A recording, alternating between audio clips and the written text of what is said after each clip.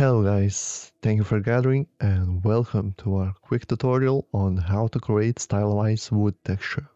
Okay, so let's start with a UV sphere and add a new material to it.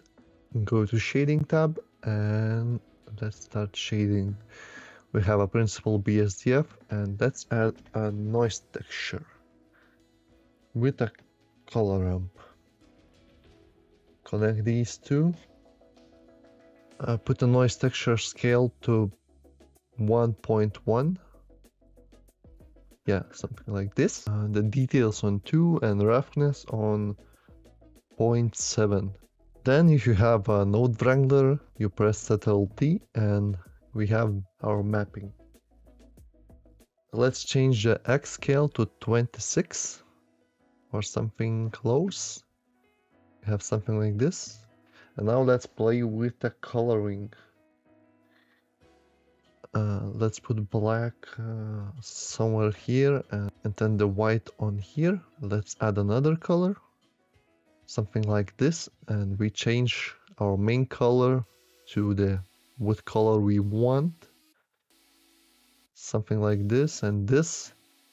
Let's change the secondary color to this and lower the darkness, so we have something like this. Then we need some bumps and we can add them by getting the bump node, putting the color to the height and normals to normals. It looks weird, but what we need to do is change the strength to 0.6. And it looks better.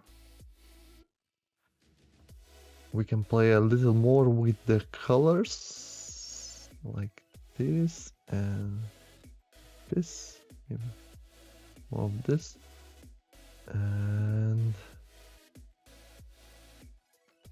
we can change the distance to about 0.8. Okay, so now let's change the roughness to 0.7 and the specular to 0.8.